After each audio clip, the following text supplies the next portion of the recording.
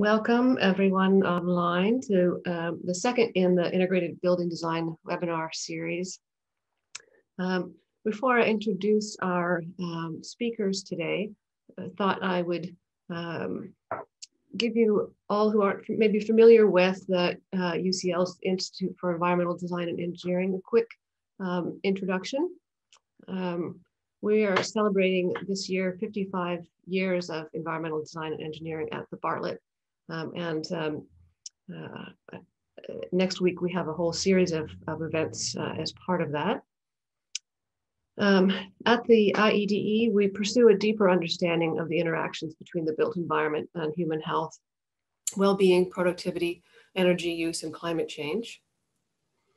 It's a diverse and large group, 56 academics or researchers, 9 visiting academics, 52 doctoral researchers, 150 MSc students and 180 MN students. So big group with some good creds from 2013 to current RAE Center of Excellence in Sustainable Building Design. In 2020, third in the world for architecture and the built environment. Continuing with a long history of EPSRC platform grants and through to 2021, Ref 2014. 46% of our research was rated fourth world leading. We have a number of different MSCs or MNs. MSc in Environmental Design and Engineering is an interdisciplinary and holistic approach to energy and carbon efficient building design. MSc in Light and Lighting is creative and technical advanced lighting design and controls. MSc in Health, Wellbeing, and Sustainable Buildings is that design and management for health and well-being building and city scales. The MSc in Smart Buildings and Digital Engineering looks at building systems, engineering, and integration.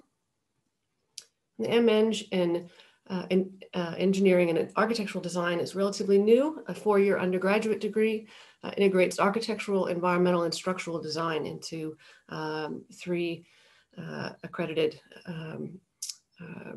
3-discipline degree program. So hopefully you get a little taste of what we do here. And then just to tell you a little bit about our speakers, we have Steve Taylor, who is an Associate Director at Alfred Hall Monahan and Morris, or AHMM. Stephen joined the practice in 2001, becoming an Associate Director in 2005. He's been responsible for a number of high-profile projects, as well as for setting up and managing the Bristol office. Stephen has developed a specific expertise in commercial-led mixed-use developments and master plan, working for key clients and securing challenging planning permissions. Completed projects, including the innovative white-collar factory, about which he'll be speaking today, the Johnson Building campus, the Stewart Building, 2 new Bailey Square and Riverside House. Stephen's currently directing the design of mixed-use developments at Assembly Bristol and Bath Keys North. Outside of the practice, Stephen has been invited to talk at many industry events whilst also acting as REBA student mentor at Bath University and providing lectures in professional practice at UWE. Joining Steve with us today is Craig Robertson, who is Associate and Head of Sustainability. Craig joined AHMM in 2014 and is an architect, researcher, and teacher with expertise in environmental design and engineering. Prior to joining AHMM, Craig led architectural projects in the education, commercial, and housing sectors before moving into academia. He completed his PhD at the UCL Energy Institute, a good friend of ours, focusing on the potential for energy consumption information to inform and justify strategic and detailed building design decisions. Craig is responsible for AHMM's sustainability agenda and leads the building performance team, which supports designers with performance analysis, environmental input, post-occupancy evaluation, and research. Craig's current research focuses on the relationships between architecture, performance, place, and investment. He recently led an Innovate UK funded project focusing on information sharing for performance-based design. He's an invited environmental design tutor at the Bartlett, lectures in sustainable design, and sits on the London Borough of Haringey's Quality Review Panel. He became head of sustainability in 2016 and was made an associate in 2018. We hope you will enjoy the speaker's presentation today. If you have any questions that come up, and we hope you do, please use the Q&A function, which pops up on the lower part of the Zoom screen. Feel free to post your questions along the way, and then at the end, we will be looking through those and asking as many of them as we can before the end. So, oh, and just a reminder, this is being recorded and will, with all the permissions appropriate, be posted later for your review. So without further ado, please, I'll stop sharing, and Craig. Thank you for joining us, everybody. Hope you are all well. As Elizabeth said, thank you for that introduction, Elizabeth. I'm Head of Sustainability at AHMM. I'm joined by Steve Taylor, who's an Associate Director here. And we're going to give you a run-through kind of integrated building design from an AHMM point of view. I'm going to give a very brief background into the kind of current industry response to the need for integrated design, how we are approaching that as a profession, as architects, and how at AHMM we are approaching that as a team, and how we're interacting with our wider design team collaborators. And then I'm going to pass over to Steve, who's going to give a talk through the White Collar Factory as one of AHMM's recent examples of a truly collaborative building design and delivery. So I wanted to start by kind of broadening this out to the kind of global situation, as we all know, and I don't mean to kind of teach us all to suck eggs here, but I think it's always worth touching on this in the context of integrated building design in particular, but buildings generally. The IPCC's Global Warming Report in 2018 showed the trajectory that we are on as a species. We are running along a pathway which is going to push us well beyond the 1.5 degrees upper limit of what's deemed to be kind of relatively manageable global warming within the next decade or so. So we're currently at 2020, we're about just above 1 degrees above mean historic temperatures, and we're on track to blast through that 1.5 degree upper limit very soon. The IPCC also have plotted some trajectories to mitigate or limit global warming to 1.5 degrees C, and this chart shows from 1960 on to the end of this century. I don't know if you can see my cursor, I hope you can. And global mean temperature changes up the y-axis, and it shows a number of scenarios in which we might halt global warming at 1.5 degrees and hopefully stabilize temperatures throughout the rest of the century. I wanted to draw your attention to this chart at the bottom left here. In order to achieve that stabilization of temperatures in the next couple of decades, our global net CO2 emissions have to drop off a cliff. And I mean, so catastrophizing around climate change is criticized, but there's no kind of nice way of saying this. Our global mean CO2 emissions have been rising year on year since for the last kind of century and a half or so. And in the next 3 decades, they have to drop off a cliff. And the IPCC, to hammer that home, say that we need rapid, far-reaching and unprecedented changes in all aspects of society. So we are building designers collectively. We define society, we define the spaces in which society happens, our lives happen. So I think we're right at the center of making this happen. The UN Emissions Gap Report touched on the places where we need to do better to limit our emissions, to limit that global warming to 1.5 degrees Celsius. And they pointed out that of the 50 odd gigatons of CO2 emitted annually, 20% of them come from material manufacturing, construction, extract of raw resources. And I want to just highlight these two charts because as we see from that 11.5 gigatons of CO2 emitted annually globally, the materials that are causing that are essentially oops, I've gone too far, sorry, are essentially a recipe card for a building. We've got plastic, wood, cement, metals, aluminium, iron and steel. This is the stuff we're specifying as building designers that make up our buildings. And the right-hand chart shows that half of that stuff then ends up in construction. So again, the decisions we're making as designers, as architects, as engineers, the stuff we specify to make our buildings are having profound effect on our ability to limit warming to 1.5 degrees. Similarly, in operational emissions, this is a chart from SIBSI from 2012. the data is from 2005. I've deliberately not updated it because despite attempts to kind of change this dynamic, the numbers are broadly the same. But what it shows is that nearly half of all CO2 emitted in the UK annually comes from buildings, domestic buildings, commercial buildings, industrial buildings. So 46% of operational CO2 emissions in the UK come from buildings. The other half are industrial processes, which, as we've just seen, a lot of that is making things to make buildings out of. And the other portion is transport, which is generally transporting stuff between buildings. So again, in embodied emissions and operational emissions, as an industry, as a collection of professions, as collaborators, we're absolutely at the heart of our efforts to reduce emissions. Response then, as an industry and as professionals, should be better than this, guys. Rather than just pretending that nothing is happening, we have been working hard to put together a suite of guidance, documents, ambitions and targets to help us deliver net zero carbon in buildings. That includes the Architects Declare. AHMM were a founder signatory of that. The RBA have published 2030 targets, which give us ambitious targets for operational energy and embodied carbon.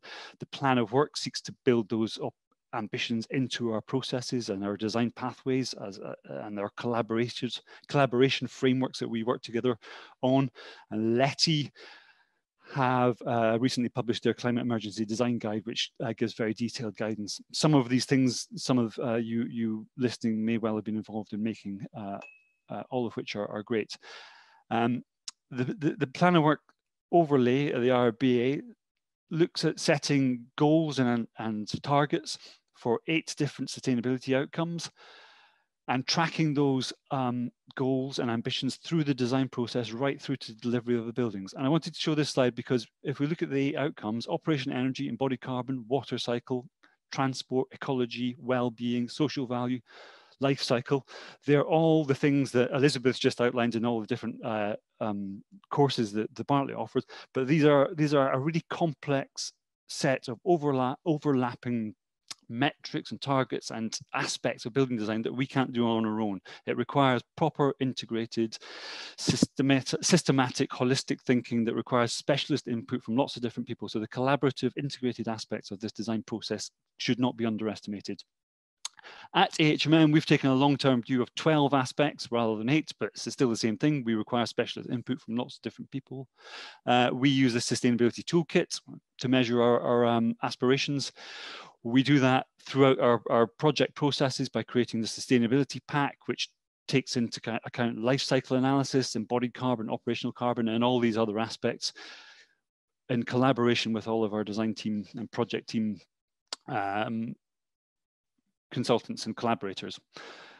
That also includes us at AHMM doing lots of building performance analysis at design stage to support our architects, to work with our collaborators, to really help integrate all of these sustainability aspects into our developing design process, integrate it into the developing design, check it throughout the design process, through our value engineering process, through a procurement process, to make sure that we're delivering something that ends up on site doing what we thought it would do and reducing CO2 emissions over the life cycle of the building. I'm going to finish there. I wanted to give a very brief run through from global position right through to AHMM's position. Steve is now going to talk through the white collar factory as discussed. So I am going to try and stop sharing my screen. Thanks, Craig. Hopefully that screen, give me a thumbs up, Craig, wherever you can see that. That's fantastic. Okay. Yeah, so just picking up on some of the points that Craig and Elizabeth have raised there. They're all pertinent to the project I'm about to take you through. This is a 10-year journey from concept through to prototype, through to construction, through to operation of the building, ongoing testing and monitoring of that building. It was born out of a longer period of working with a key developer client of ours, a developer called Derwent London, looking at a number of buildings which over the course of, I guess, the last 20, 25 years of working with this particular client on a repeat basis, of finding and reinventing buildings of from history. So on the slide you can see on the screen here on the left-hand side is a building called Moorlands, where we actually occupy the top of that building. Originally a carpet warehouse and sort of bonded store, about 100 or so years old, little older maybe. To the right of that is the tea building that some of you might recognise, a behemoth of the building built by the Lipton tea family for the storing of tea and also randomly the smoking of bacon. So you can imagine the state that building was in when we first found it with Derwent and developed it about 18 years ago.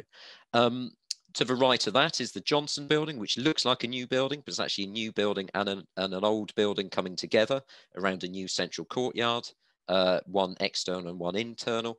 And to the right of that is the Angel building at the top of St. John Street and Pentonville Road at the Angel, which was a reinvention of a 1980s building, a retention of a concrete frame, saving that carbon, saving some of that transport that Craig talked about in and out of London, purely in the sort of demolition and recreation of a frame. We kept the frame, kept the cores, reclad it, extended it to help win area to pay for it all. So that was at 4 buildings for the same client over the last 20 years or so, nearabouts, about buildings that were never intended as places of current work. They were places of industry, places of work, of blue collar work, but they were never intended to have people working behind PCs, architects, engineers, range of different occupiers. And yet each of them made perfect vessels for that change of use. So they were robust buildings, constructed robustly in simple terms, using structure, services, and skin, and nothing more. Very efficient in cost and energy terms, but ultimately robust to change. So these are buildings that can withstand change, can provide a legacy for the future. You know, so these have kind of 100-year plus life span. So having converted and reinvented a lot of these buildings with a client, around the start of the previous recession, 2007, the client came to us and said, you know, they had lots of time, like a lot of developers and consultants indeed had lots of time on our hands at that point. And they said, what is it about those buildings that made them so good at reinvention for modern places of work? And what are those characteristics? And more importantly, why is it that buildings built in the 21st century don't yet have those same characteristics and that robustness to change? What have we lost in that sort of transition? What should we learn from the past in order to move forward to the future? So that was a question. So the white collar factory concept started, as I said, about 10 years ago with that question. We developed that into a piece of research and picked up some other architectural precedents along the way. So from left to right, we've got Maison de People in Paris by Jean Prouvé, really son of a blacksmith, inventor of everything, including architecture, and the sort of forefather of curtain walling technology on buildings, as you can see there. Johnson Wax, of course, Frank Lloyd Wright, and the use of volume and light and depth of floor plate for that building. Reinvention of buildings like Van Nel factory in Holland. And then to the right, Albert Kahn, and as an architect and engineer, creation of almost 2,000 buildings for the Ford Motor Company through the latter part of the last century, buildings of utilitarian quality and substance, and of beauty as well. So it was a bit of research into the past, a bit of research into the work we'd done reinventing these buildings over the last 100 years with this client, Derwent London, and developing from that research a concept which was devoid of architecture, but actually starting to focus on what are the elements that actually enrich and inform that architecture. Let's allow the architecture to emerge from that process. So it's about understanding that those buildings and buildings of the future for us should be dealing with generosity of volume and light, so tall ceilings, should look to be doing a lot more with a lot less. So it's about smart servicing. How can we use the coolth of structure, and how can we make facades respond to orientation? So prevent the sun coming in where we don't want it. If we let too much in, we're throwing kit at it to deal with a problem that was of our own making. So let's use fabric first principles to design that requirement out. It's about deep plan for functionality and flexibility. although in a post-COVID world, we might be testing that again. That might become linear and finger-like rather than the sort of donut floor plan.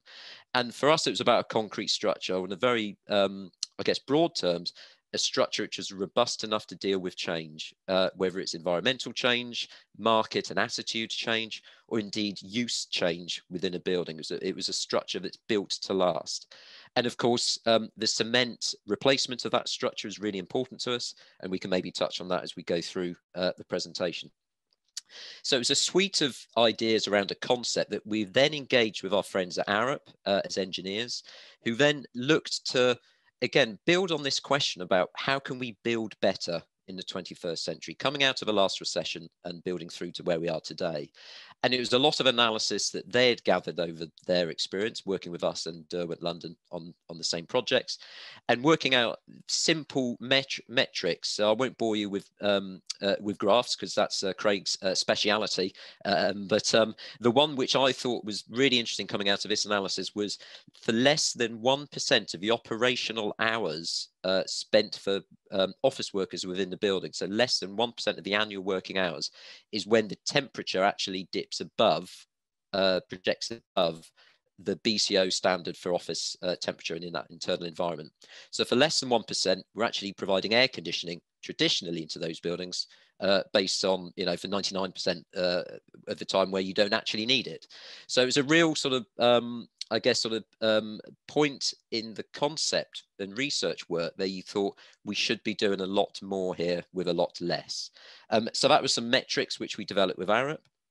We then developed a benchmark building, again, which is devoid of architecture, devoid of site, but set a benchmark in this collaborative process for architecture, engineering, both structures and servicing and environmental, but also crucially, the cost consultancy as well. So cost and program brought into this as well, because we're talking about commercial buildings, about viabilities, about developers that need to hit targets, and that we have to work with them in their world in order to help influence some of the lessons learned from the past.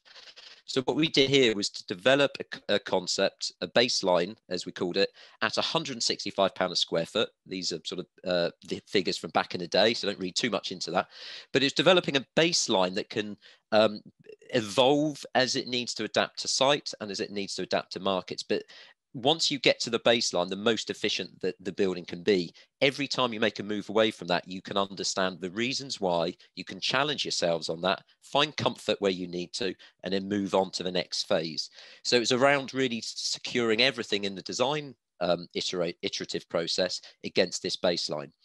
So the baseline and the concept, a lot of which starts to come together in the building section. So it was about a height for these floor plates, increasing that height. It's about using the structure and to do more than one thing with the structure. So it's aesthetic, it's clearly doing the structural solution for the building, but it's also has the ability to carry coolth and sort of cooling and heating for the building as well. So again, as I say earlier, doing a lot more with a lot less. So we developed the concept into the section. We then took that research and built it into a prototype. So this was about a 3,000 square foot prototype designed with us, Arup, on the MEP and AKT2 as structural engineers. It was built on the site of the current building, pre-demolition, in an old car park, built on stilts, 10 meters in the air, so we could get back up into the actual environmental conditions that the real building would need to deal with.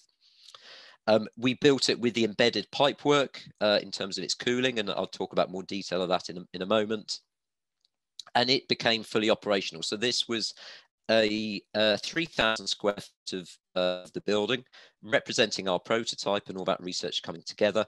It was operated for 12 months. It was monitored and analysed by Arup and ourselves with Craig during that period to prove to ourselves that the concept worked before we could take that to the market. So during that process, we engaged with the market. We engaged with bodies like the British Council of Offices to sort of work with them to understand their baseline and to look to challenge some of that as well and move forward.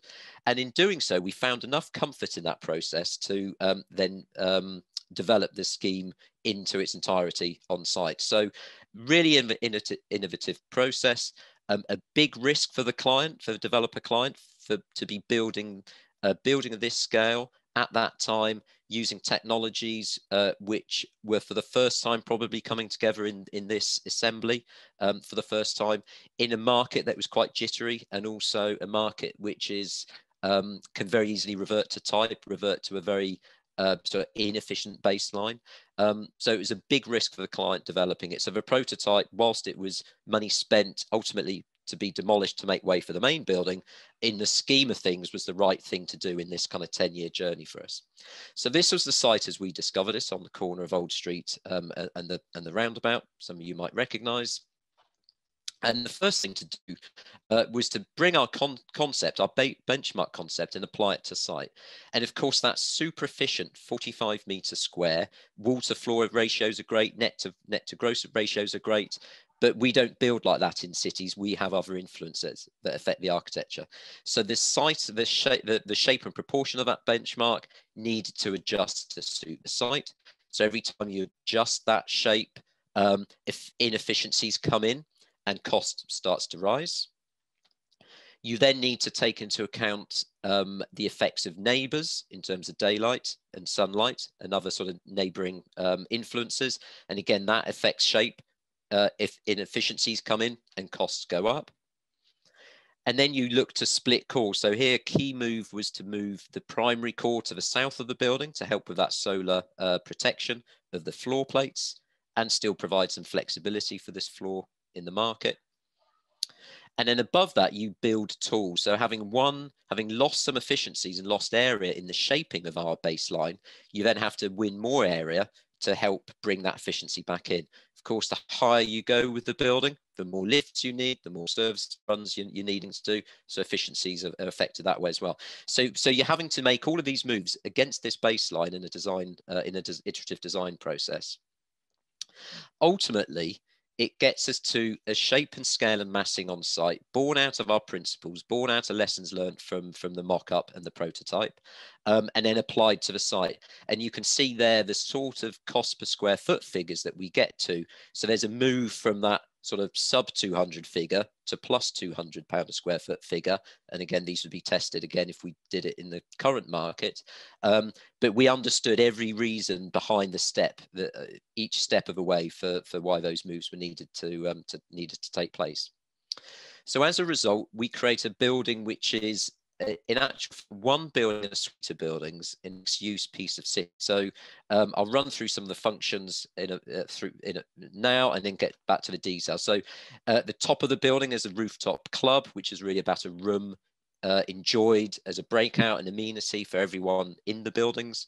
There's a 150 meter running track around the top of the building, which was really a net result of the building maintenance unit, which is this carriage that runs around the edge of tall buildings to drop people down to maintain facades.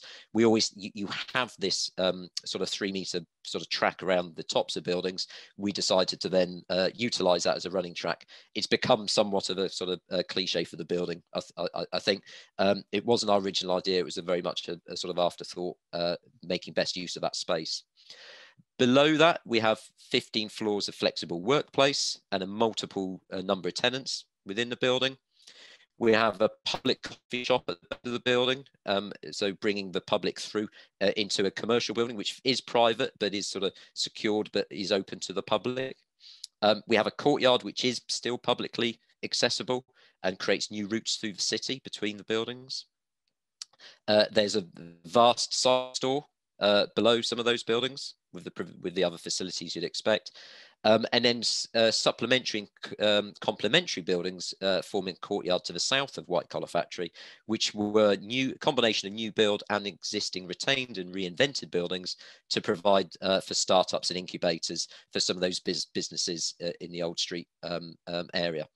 And then as part of mixed use policy in Islington, a degree of housing that came into the development as well. And I'll quickly flick through those last few slides. So in essence, it was for us about doing more with less, focusing on those 3 core subjects, core elements that every building needs. So it's about the structure, substructure and superstructure. It's about the servicing of that building. So it's about moving air around and water, of course, and electric and data. And it's about the skin of the building. It's about the sort of, not just the architecture of it, but it's how that skin can work in collaboration with structure and the services in light of our concept. So we create the building as you see it here in the city. And then taking it back to the constituent parts, to start with structure, and these are a few slides that our friends at AKT2 have given us to demonstrate what ordinarily they would be sort of specifying from the start. So steel frame buildings, buildings of height, lightweight steel, tall, long spans, and sort of a lot of it. Not necessarily very good for thermal mass, not very good for sort of running services through in the way that our concept was looking to do. So with AKT, we started looking at a lot of different options for the engineering to test all of those against the baseline concept, and then through to the construction of the white collar factory. And hopefully my narration is picking up with the slides here. Apologies for any delay. But next slide is showing the site in the demolished form with excavation taking place, a vehicular gyratory and an underground station to the north of the site. We instigated techniques of construction such as top-down construction, where piles were driven through with above to take place while excavation could happen below simultaneously. So as you'd expect, a lot of propping, a lot of shear props, some sizable members there to maintain the basement, and a lot of which was done in a concept of a context rather of underground tunnels, service tunnels, sewers and the like, as one would find underneath many of our sites in the city. And it's the structure then having to deal with some of those conditions. So you can see the ground loading displacement conditions in this, in the sort of contours of this section, site section. What that meant ultimately was a cantilevering of a structure adjacent to City Road, away from some of those tunnels, which we then needed to monitor right the way through the works. And above which then meant that we had a structural frame which had a thermal mass to it, being in concrete, had some quite large spans that you'd otherwise not want to be doing concrete, so spans of up to 10.5 meters in a single span, 3-meter cantilevers in the concrete as well, using the back span to achieve that. And of course, working with AKT, looking at the deflection contours of those slabs to make sure we can put the reinforcement in where we need it, and dealing with this massive cantilever we had to do away from the tunnels. So we ended up with a very simple structure, having to do a lot of structural gymnastics to do with site shape and ground conditions, which concrete naturally was better suited to do rather than steel. So you had a flat slab dealing with that span in both directions, dealing with some quite wide spans and some cantilevers, and then ultimately allowing, as a speculative development, a number of occupiers to come onto the floor, whether it was heavy IT or mix of uses for different tenancies. So a couple of other images here from the Revit model, which was developed, again, a sort of lesson in collaboration with our engineer friends. So this gives you an indication of the amount of substructure needed to cantilever the building away from the tunnels. The next slide gives you an indication of building at height with this idea of running cool water pipework through the slabs. This was how we got the cooling into the building. So running cold water in continuous plastic pipework through the structure, which dealt with different occupation zones around the building. So more around the perimeter, less into the center of the building.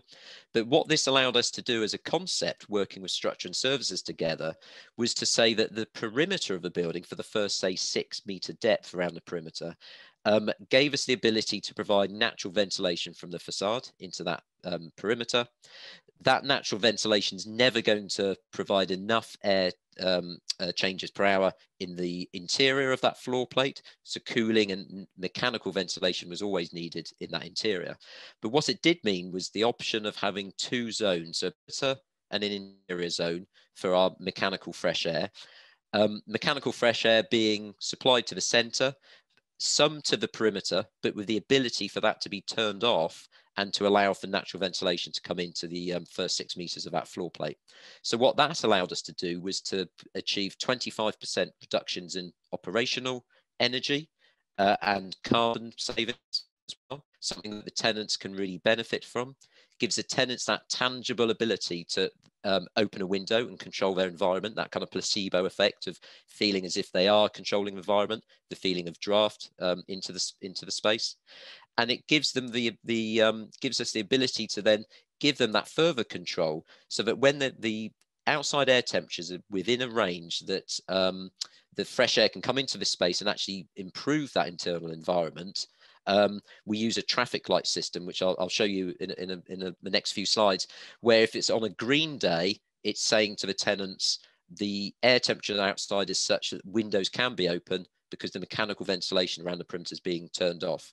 On a red day, mechanical ventilation's on, so don't open the windows. You're losing energy at that point. So very sort of basic, I guess, sort of analog ways of engaging the building occupants with their building. So that building engagement with the occupants really important.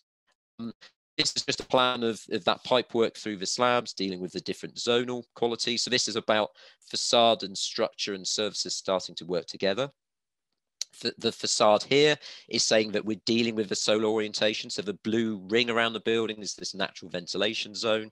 We've got facades that need to be pretty closed on the south, the east, and the west. So that's about a 30% glass. The rest of it is solid. Towards the north, where we don't have that same solar condition, we can then open the facade up. So we still need our insulation qualities in our fabric first sort of principles, but the facade then opens up to be about 2/3 glass, 1/3 solid. And in doing so, that gives us a natural architecture to the building, natural sort of variation to the facades. The facades then, we then introduce the idea of solid panels of insulation, glazing as glazed elements, but also glazing behind panels as opening windows with these perforated panels in front. So you are at height in this building. It's ground plus 16 stories. You're 100 meters above the ground. So the idea of being able to open a window with a grille that helps to diffuse some of that wind and provide that sense of protection is really important. And then the next slide is a sort of view of the sort of underside of a ceiling, a reflected ceiling plan, if you like, where structure, services, and the skin start to come together. And what that means is a lot of design collaboration up front, a lot of coordination through the early design phases before we get to construction, which is where Revit, BIM, and the use of Revit very much came in into its own, being able to collaborate all of that, coordinate all of that. But then also importantly, a collaboration with the contractor, with Multiplex and their trade contractors and supply chains, to really understand how as a team we're going to put this building together. So you can see the amount of coordination that's needed in those. So just an indication how opening windows work, both at the top of the building where we have portholes, and then the sort of vented panels on the lower floors.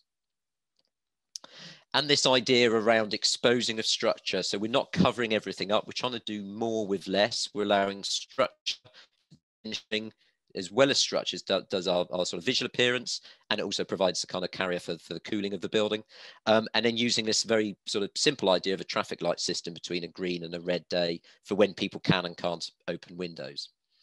And then I'll quickly take you through a sort of visual journey through the building. So a view of the white collar factory from Old Street Roundabout. You can see the facade here on the north facing aspects are about 2/3 glass, 1/3 solid. You can see how the fenestration changes towards the top of the buildings. You can see how some of these cuts to allow servicing to run vertically through the building as well, and to add some articulation to the architecture. The building narrows on its eastern flank against City Road and does this step and cantilever against the underground tunnels. And then as we move around the building towards the south, you can see how the facade closes down. So this is 1/3, 2/3 solid, with opening vents behind those perforated panels.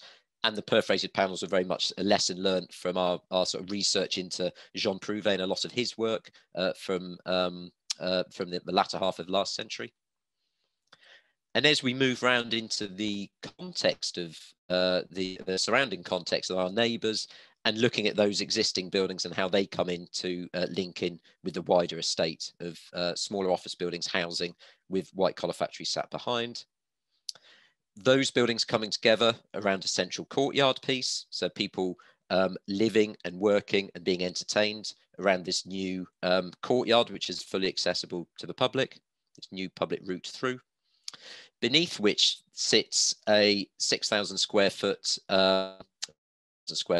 6-meter tall space below the courtyard. So this was a space which is kind of gifted to us by the site shape, a site shape at basement which is filled with cycles and showers and back of house facilities, but then leaves the net result of a sort of 10,000 square foot space in the heart of the development, albeit beneath this courtyard.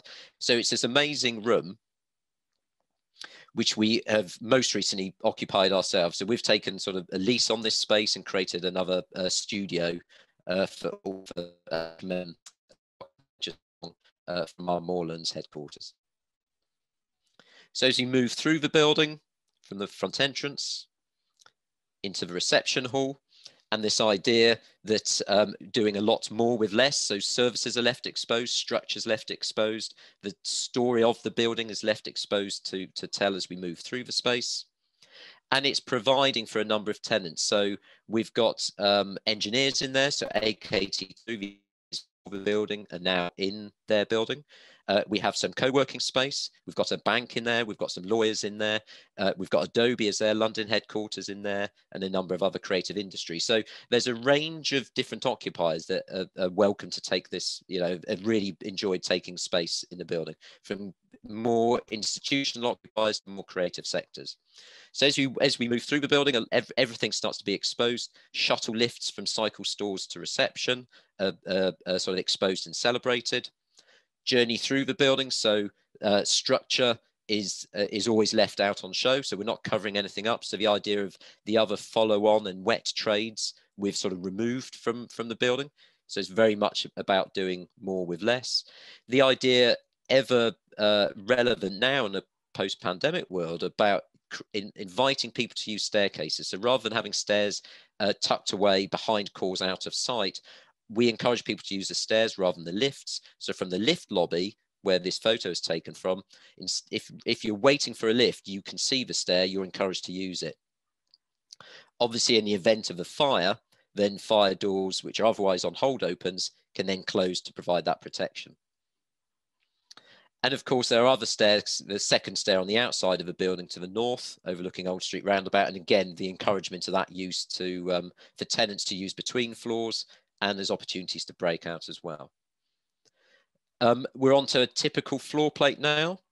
So this is pre-fit out, so it's a Cat A environment. So structure, services and skin coming together here. So you can see how the concept's really starting to work here. So the concrete you see exposed is providing the coolth for the building. So we're running cold water through those slabs. So these are kind of passive measures.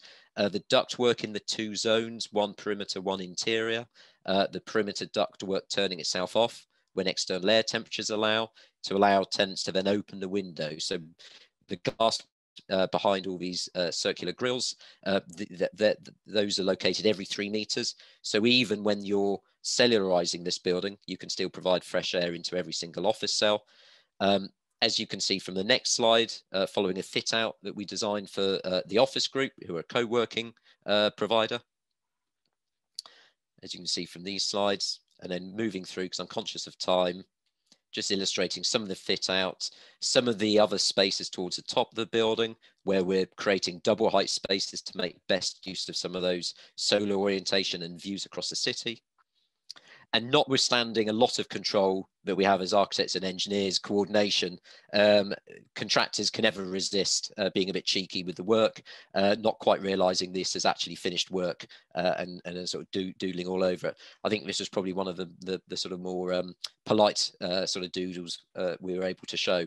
And then as you move through the building towards the top, coming up towards the running track on the roof, 150-meter running track, which is, as I say, become a real sort of feature of the building, sort of unintended consequence from the start.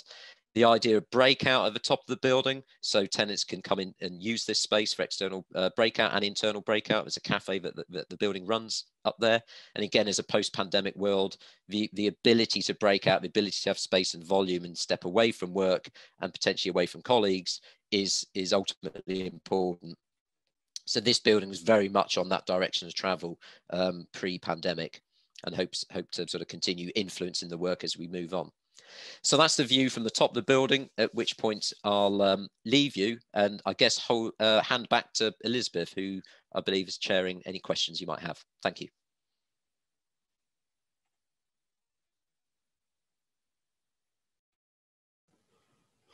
Thank you.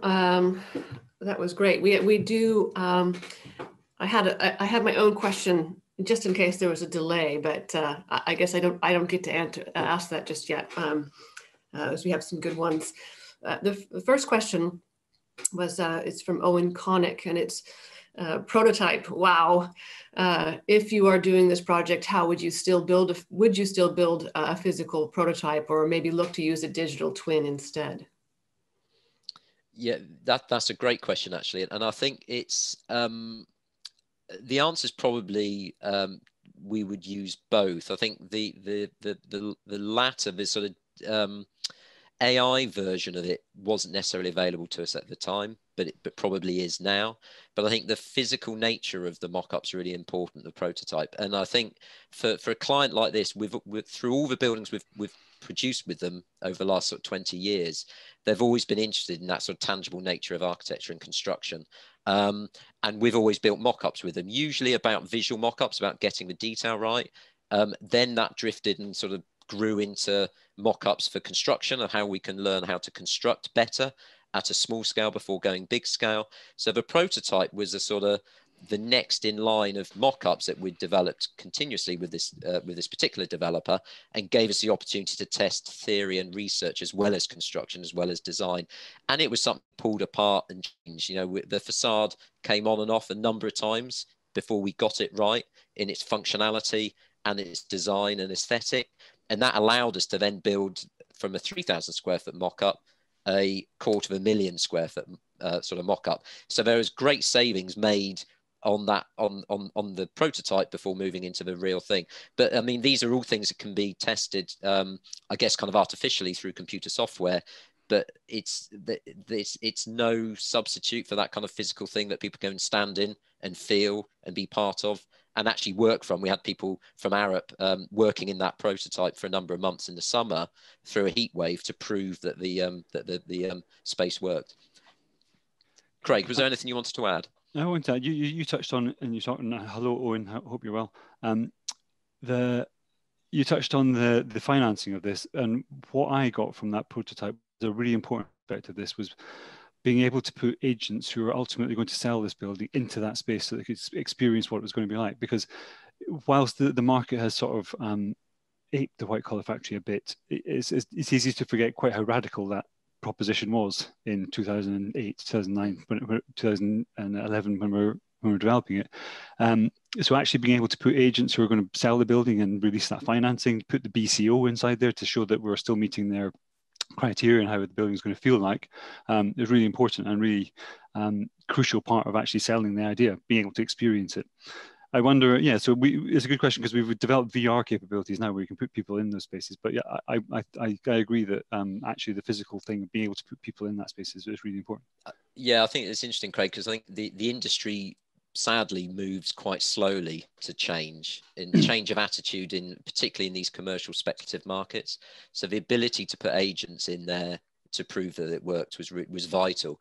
And also the BCO, who is an organization we respect and challenge in equal measure. And actually we challenged a lot of their baseline and their benchmark in the guide was sort of created originally with very best intentions, but then ultimately watered down through markets to a kind of vanilla that was used as a kind of to test every potential office speculative building against, and it kind of lost its way. So we presented the building to the BCO. It was sort of a very nervous client when we presented to the BCO, because we knew we didn't comply with a lot of what their code needed.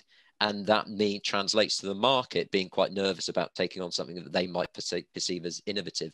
And yet the BCO's response was incredible. I mean, they sort of said, well, this is actually what the guide was intended. It was a baseline to be challenged, to find alternatives creatively and innovatively around. And this is what you're trying to do. We need to be doing more of this. So I think working with the BCO very early on, getting them in the mock-up sort of paid dividends as we pushed on, because we're challenging things with them about, rather than measuring temperature in spaces, we should be measuring comfort, because that's how people experience the space. It's not about temperature 23 degrees plus or minus 2. It's how they feel in the space is what's important, and how they engage with their environment. And yeah, as I say, prototype worked brilliantly at demonstrating that. Yeah, no, I think that's a really good lesson, that it's how people feel. That is ultimately what we're interested in. So I feel it's a good way to demonstrate that with a physical prototype. Owen has another question. There's a couple of questions actually, one from Owen and one from Alan West. Both are about the slabs. Owen's is, did you look at a comparison between casting floor slabs in situ versus precast, noting that inlaid pipework, are precast slabs available with pipework already incorporated?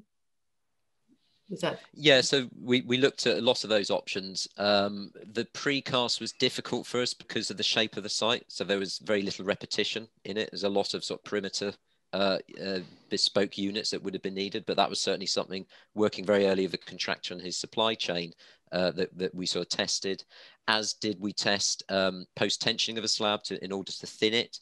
But that was, I think, available to us. The engineers were keen to do it because they're wanting to challenge themselves. But I think there was nervousness in the market and the supply chain to actually push that through. But nevertheless, we got the slab down to be as thin as possible. It was in situ, which allowed us to lay the pipework in.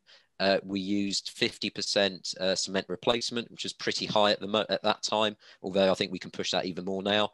And actually, what I didn't say in the talk was AKT, having designed the building structure and now taken 3 floors in the building, and now monitoring the structure themselves. So they've got deflection and movement monitors on their floor plates. So some of their own industry standards that say you must design and detail the reinforcement for these slabs to deal with these sort of loading and deflections, plus a bit more, plus a little bit more. They're actually using their own data to challenge some of those, because if they can challenge some of those baselines, they can reduce slabs further and increase spans.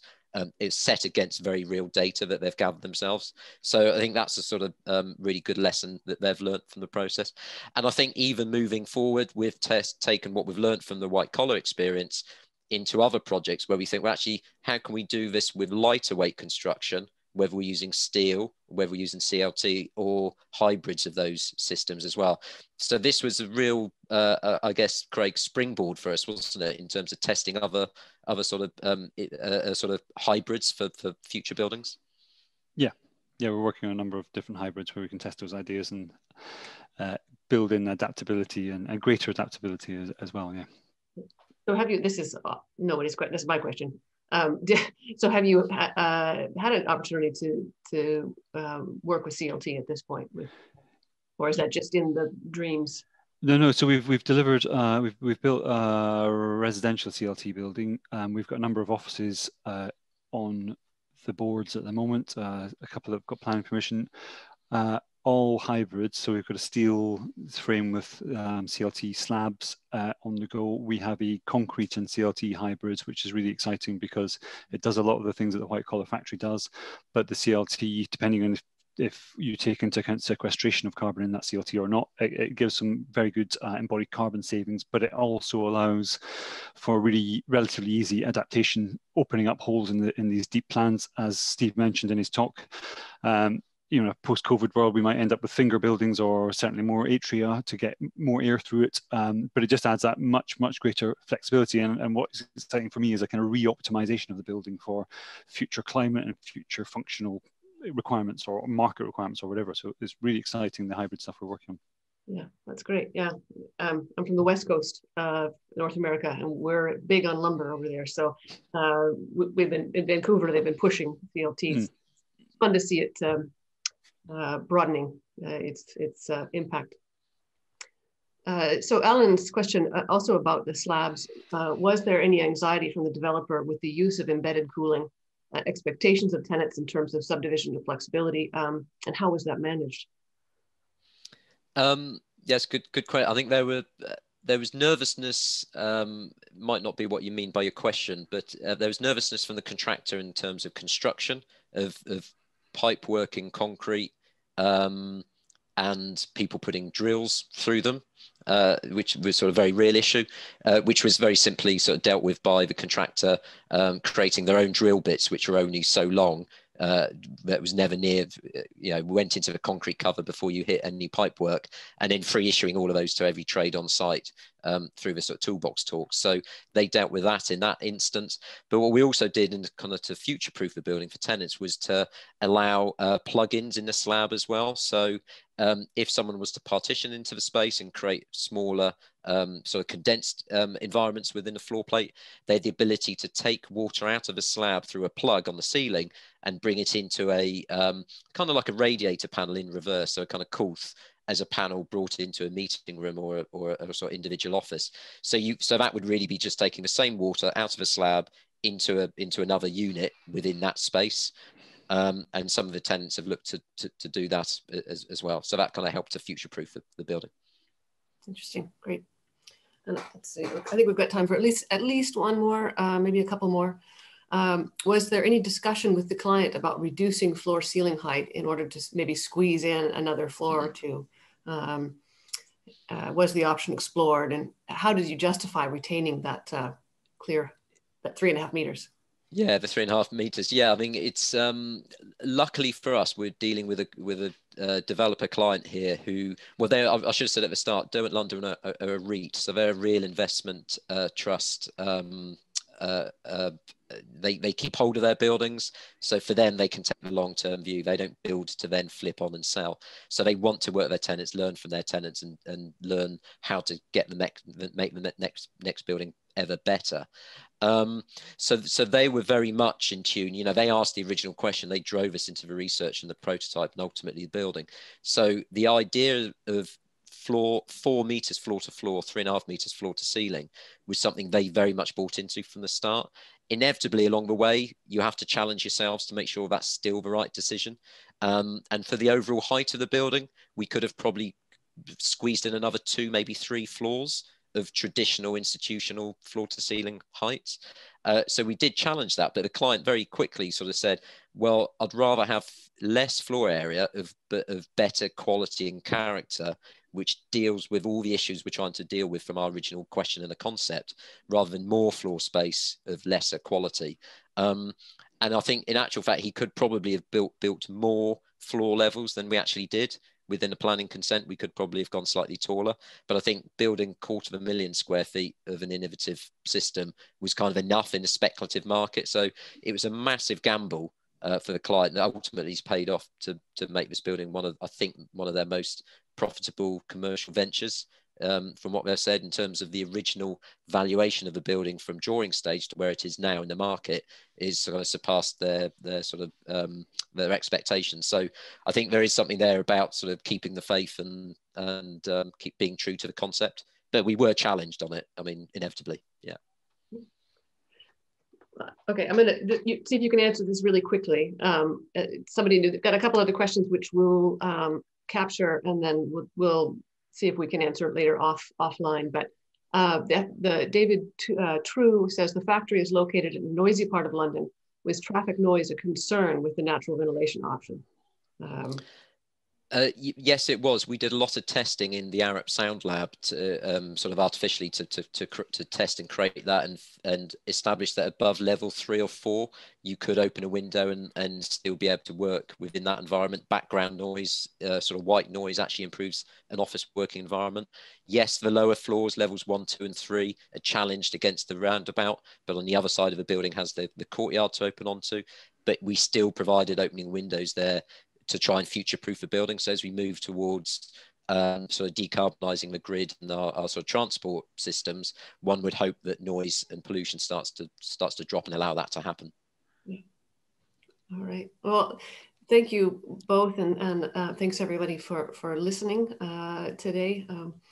Really appreciate your time and attention. Great work. Thanks very much. Thank you very much. Thank you.